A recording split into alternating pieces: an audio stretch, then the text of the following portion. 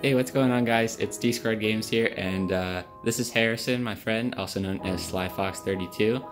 You can check out his channel at the link in the description. He makes really cool music, a lot of cool content. But anyway, he is unable to do that right now because his computer is actually fried.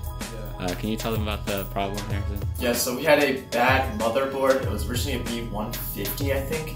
So, we went down to the store, and they stopped making the motherboard that I have.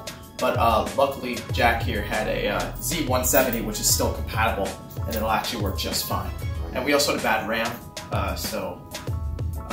for now, I guess, I don't know what we're going to do about that, but, so yeah, those are the problems. So anyway, since the motherboard pretty much connects everything together in the computer, we're pretty much going to be rebuilding everything from the ground up. So this will be kind of a tutorial on how to build a PC featuring SlyFox32, the Great Intelligent. Okay, so we have the computer open now. Harrison, what are your specs? What are you running in here? I personally have no clue. All right, I think that's a GTX 1060. Other than that, I don't really know anything about it. Oh, yeah, the graphics card's a GTX 1060. All right, cool. So yeah, the hard drive is still working and everything, so really all we're replacing is the motherboard. So we're gonna start taking everything apart now. All right, so now Harrison is going to take out the Wi-Fi card and the graphics card. And those are these screws here, and then we'll just pull them out of the motherboard. Alright, so we just got out the graphics card. It is a GTX 1060. It's pretty dusty, as you can see.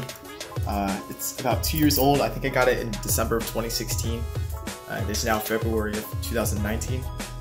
Alright, so now Harrison is taking out the fan so we have better access to the motherboard, so we can just start unplugging everything and then take that out.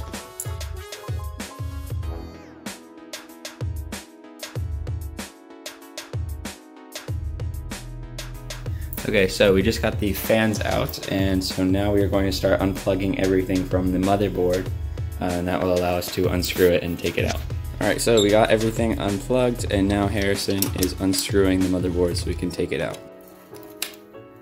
Here comes the motherboard.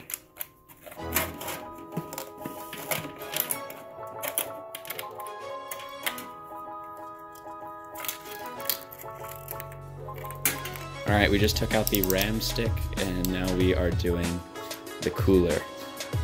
And then we should be able to get at the CPU. Alright, there we go. Okay, so now we're going to pull the CPU out, and then we're going to clean it. So here we go. Trap door sort of thing.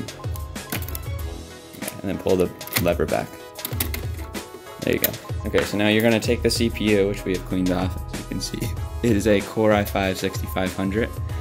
You are going to take that, hold it by the edges, and there's a little gold triangle on the corner, and that lines up with the little... I really hope I hold this by the edges. Okay, so the gold triangle... Oh, yeah, you're right. That is deceivingly a lot heavier than it should be. Okay, just lower it slowly in, and there you go. Don't press it down or anything. You got it. The notches on the sides are lined up. Yeah, so that's how you do it. You just drop it in and wait for the notches to be lined up. Okay, so now you can... This is the scariest part of building a computer, okay? Okay. You gotta take this tin, or just piece of metal, and put it down here, so it's behind the screw, and then you gotta close this bar down and put it down to how it was. And I say this is scary because you have to apply a lot of force, and you're gonna think you're breaking the processor, but you're not. Oh boy. Perfect. Was that sketchy? Didn't feel that bad, honestly. A trooper, real trooper here. All right, so now we're gonna get into, or here, why don't you install the RAM stick? Yeah. So to install the RAM, you have to, it looks like all the RAM tabs. Here, can you open those RAM tabs? It should be outwards. Oh, it was already open. Yep, okay, so those ones are already open. All right, so there's a little notch in the RAM that lines up with this little notch in the slot. And then, so you want to put it into the slot, and then you just want to push firmly with both hands straight down on top. I really hope I'm doing this right. Yep. You should just get a satisfying snap. All right, perfect, you did it. Great. All right, well, you sort of did it. That's good. That'll work. So now we're going to put the cooler back on. Okay, so we just installed the cooler. It was still really dusty. We did the best we could. We don't have compressed air or anything. Yeah, pretty much. Just trying to get the dust out because, like I said, this thing's 2 years old. There's still a little bit of dust in there, but for however much we got out, it should be serviceable. All right. Yeah. Anyway, now we're. I think we're done. So now we have to go about new stuff that's not on the motherboard. Okay, so you can see here that we just replaced the I/O shield, which is sharp as heck. And now we're going to put the motherboard back in the computer. So we're really not doing anything that crazy because we're not switching cases or anything. And there wasn't too much on the motherboard to begin with, so here we go. Alright, we managed to get the new motherboard and now we are going to plug everything in. So here goes nothing.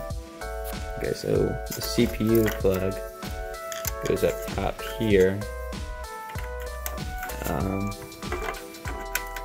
Right up in there. It's kind of hard to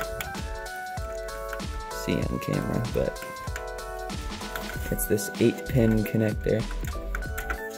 And I could just have it the wrong way. Oh, there we go. Alright, we got it. Then big boy, which is our 24-pin. And the 24-pin goes right in this connector. It's the biggest of all boys. Alright, there we go. Okay, so we got everything plugged in for the most part. We are now going to do the fans that we took off. Plug those in, and then we're going to put in the Wi-Fi card, graphics card, and see if it boots up. What do you think is going to happen? Hopefully a success. That's what I'm hoping for. Okay, so as you can see, we got all of the fans screwed in, so now we're going to put in the Wi-Fi card and the graphics card. There. Okay, now is the big moment. We have everything plugged in. The computer's all put back together. So Harrison, give us a countdown and hit the power button. Alright, ready? Oh wait, the monitors aren't on. We won't be able to tell if it turns on. Where's this one turn on? Oh. Should be at the bottom. Alright, well, anyway, that one's on. 3, 2, 1. That's a great sign. That is a great sign. It's a great sign. We've got the keyboard lighting up. We have the computer lighting up. And the monitor says, cable not connected. It's troubleshooting time. 1 hour later. Okay, so after about an hour of extensive troubleshooting, we moved the RAM and the video card around, and now the computer's working as it should. Harrison's background says crunch. I don't know why. I think it was my sister pranked me. She changed it. All right. Anyway, that is the conclusion to the video. Moral of the story: always trust the always factual and totally not wrong internet. Yeah, pretty much. And also Harrison's dad, who told us to switch where the video card was, which ended up being the problem. Actually, the problem was that when I had this in my computer, the motherboard, I actually had an overclock on it, but Harrison's CPU doesn't actually support overclocking, so it was trying to run at a higher voltage than it should have, which was causing it not to boot. So then once we switched the video card, it was able to reset the BIOS and get into Windows. So yeah, there we go. Thanks for watching, guys. See you in the next one. Yeah, T-squared out.